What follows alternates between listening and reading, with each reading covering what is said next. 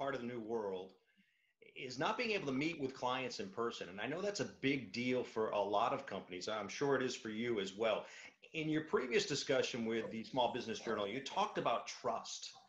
How do you build that trust without being able to meet in person? That is just kind of another lead into how you have to think outside the box.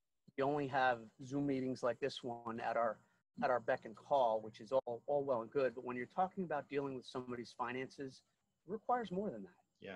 Send them a personalized note.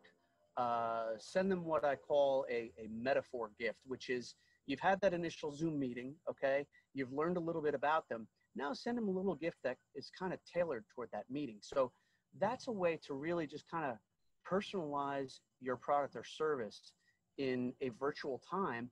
And those are good ways to earn trust. Learn them personally, and you'll get to that trust line a lot faster. We don't need bricks and mortar. We don't need to meet at a restaurant. We don't need to talk, across a table. This is really going to change the mindset of society. So I think business owners are really going to have to change that mindset also, that I'm going to have to learn to earn trust in these new and creative ways.